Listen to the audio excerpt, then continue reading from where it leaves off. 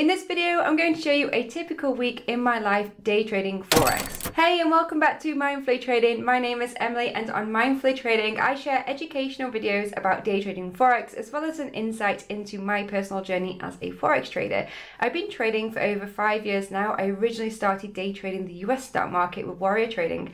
Since then, I've transitioned to day trading the Forex market and I focus primarily on day trading pound against the dollar. I do this full time alongside looking after my two little boys who are 4 months old and 2 years old, so I definitely have my hands full. I day trade full time in my live account with Vantage Markets, and I also day trade with the prop firm, the 5%ers. If you're not sure what a prop firm is, I have created a separate video that goes into more detail, and I'll talk a little bit more about the 5%ers later in this video. From my experience so far, I've found that one of the quite often misunderstood concepts when it comes to day trading is the idea that every day you can go and you can make thousands and thousands and thousands, and it happens every day. In my experience, that just does not always happen because the market is in a constant state of change, and if you're not prepared for that and you go in expecting to make thousands and thousands every single day and then you don't, you quickly come up against some pretty dangerous blocks that activate trading psychology, revenge trading and FOMO. And that can quite often be the pitfall of traders. Well, in this video, I want to share with you my experience on an average, a typical week day trading Forex, focusing on pound dollar. It's been a very choppy week this week if we look at the overall cycle of the market, which I'm going to do with you in just a moment. So I'm going to share with you how to carry out proper analysis at the start of the week, how to calculate whether the week is going to be a week that you could be aggressive on or you should be conservative on, and pretty much an insight into my strategy day trading Forex. If you want to follow along with me, I do have a link to a free trading plan download, so make sure you check that out in the link below. And you can also find a link to my latest book. It's just been released, Forex Trading 101. It's brilliant if you are a complete beginner. If you don't know where to start, it's a great starting point for you. Has everything in there to get started day trading Forex. As always, all the other resources and software that I use is linked below. Make sure that you like and subscribe to the channel, and let's get straight to it.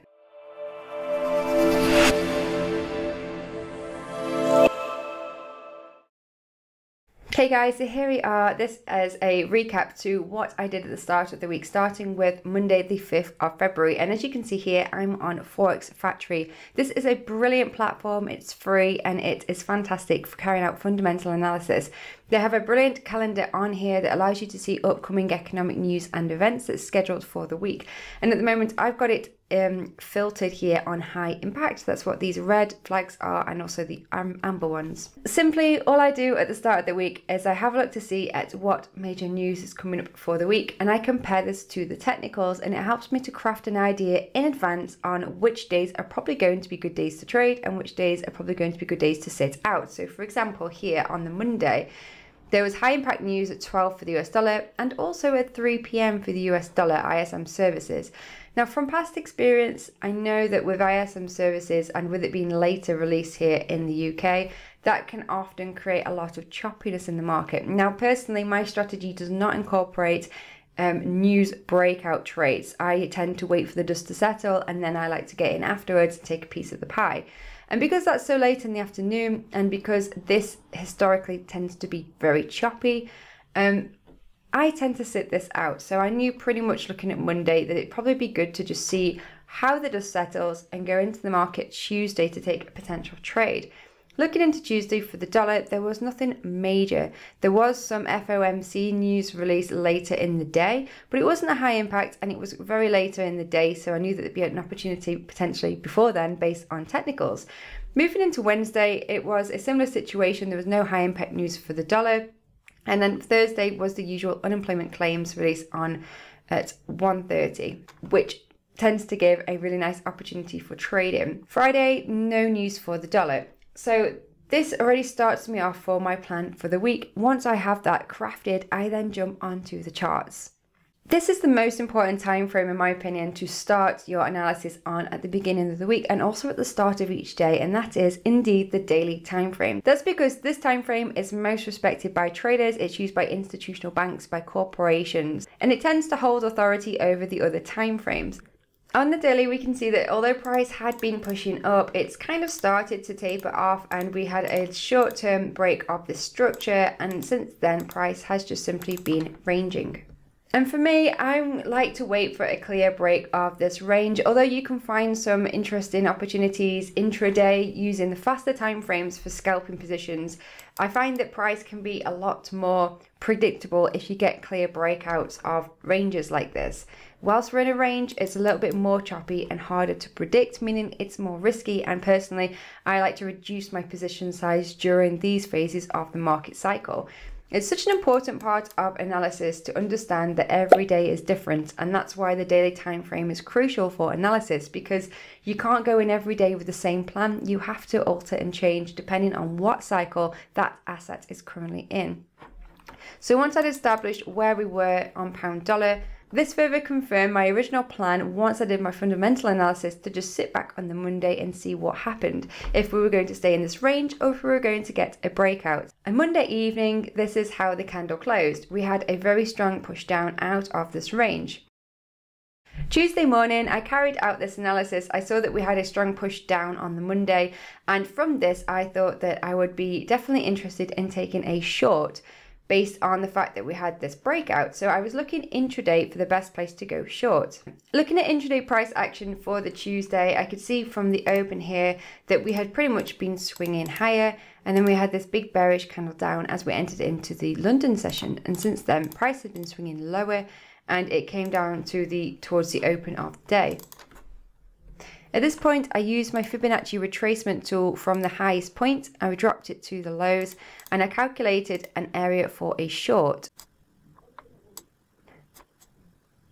This was in confluence with some other key levels with institutional price levels, and I set my short. I set a stop above the high and I set a target, but this is what happened. Price went straight up to my stop. So I started off the first trade of the week on the Tuesday with one loss. As price made a new high of day at this level here, and as we entered into the New York session, I decided that if we broke this high and started swinging higher, then price was probably going to carry on up to that range, because there is such a high chance of a failed breakout.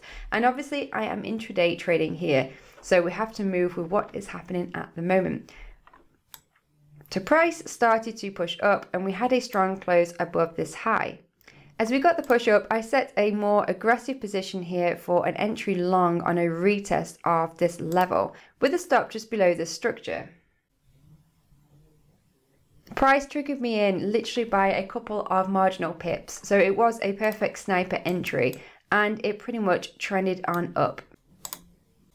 I originally had a 3R target set, but as price trended higher, I trailed a stop, which got triggered at this point here. So in the end, I got out of this trade and I made a 2R profit. So it was 2 times what I was risking. This, together with my previous loss on the day, put me up by 1R on the Tuesday.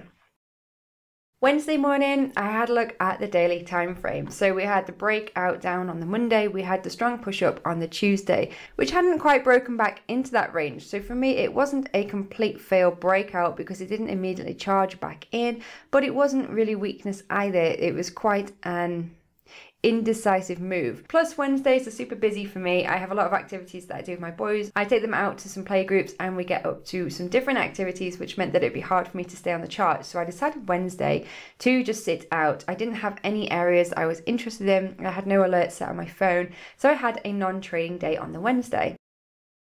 Moving on into Thursday. Thursday morning, I had a look at, you guessed it, the daily time frame. And as you can see, Wednesday didn't really give that much movement. We had a little push back up into this range, but there was no crazy momentum going on. Plus on the Thursday, I knew we had our news release coming out in the afternoon for US dollars. So I decided to wait until the news release and to see what opportunities were available. At 1:30, the news was released on the dollar. It was good for the dollar, which meant that the pound dropped slightly and continued this overall intraday downtrend we had.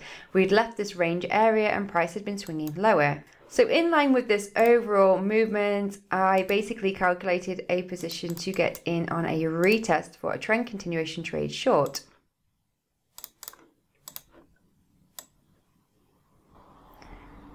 I set my sell limit, I set my stop, and I set my target. This was also in line with some key levels, and I got triggered into this trade short on the Thursday.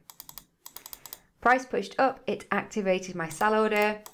and it continued up and hit my stop. So I lost one position on this trade, which put me down to back to break even on the week. So it was Thursday, I was break even, I was tired, I've been up in the night doing night feeds, I've had a busy week, and I thought, I should have just kept my one win for the week. But trading doesn't always work like that. You can't just pick and choose, you have to just trade what the market is telling you. And so I decided that I wasn't finished yet. I certainly wasn't revenge trading. I felt pretty centered at this point. I was just observing the fact that price had pushed up. It had taken out these structures. We'd just gone into the New York session and there's no more news due to be released. So now we're working on technicals. So naturally we have a change in behavior here and momentum coming into the upside. Price is quite likely to want to return to this level and to some key daily levels. So I decided to look for a position for a long. And as price dropped down to the optimum trade entry level on my fib, I had an order set pretty much at the place where I had gotten short before I then went long. I used the largest stop below the lows here, and I set my target up here looking for another retest of this range area. Once again, I had another beautiful sniper entry. It literally just tapped into my entry here, it triggered me long, and then price just trended over the afternoon and hit my target later in the evening. Now looking at this, I had a very large stop because I wasn't sure whether price was going to retest these lows, but naturally in hindsight, it would have been a lot nicer to have shortened this stop, which would have obviously increased my profit potential. But these are all lessons that we can take from trades that we have taken. So this trade put me back up on the week. And just hop into my account here in Metatrader 5. This is the account that I've been trading with the prop from the 5%ers. And these are all the trades I took this week, the ones I have just shared with you. So you can see them in my broker. They have been recaps of live trades I've taken in the market and my profits here on the week.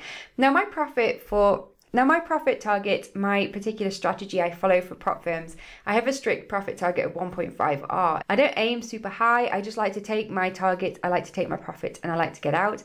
And any further trades that I like to take, I take in my personal live account with Vantage. I haven't taken any further trades in my live account this week because pound dollar is just simply not set up for any aggressive trading in my opinion. It's currently in a choppy, uncertain ranging market. Once we get some clear breakouts, some clear momentum coming in, then I can start to get more excited and active with my trading, taking multiple positions and trying to gain more profit. But in the meantime, it's important to adjust your strategy to account for market cycles. That's what I've done this week, and to just take the profit when you can. You might be wondering why I am aiming for such a short amount with the 5%ers, and I'll talk to you a little bit about that now. I'm currently enrolled in their funding program, the Hyper Growth program, and I am treating this program like a longer term investment rather than an account that I want to flip and make loads on straight away. With the Hyper Growth program, it's a one-step program, so I have a 10% profit target to hit.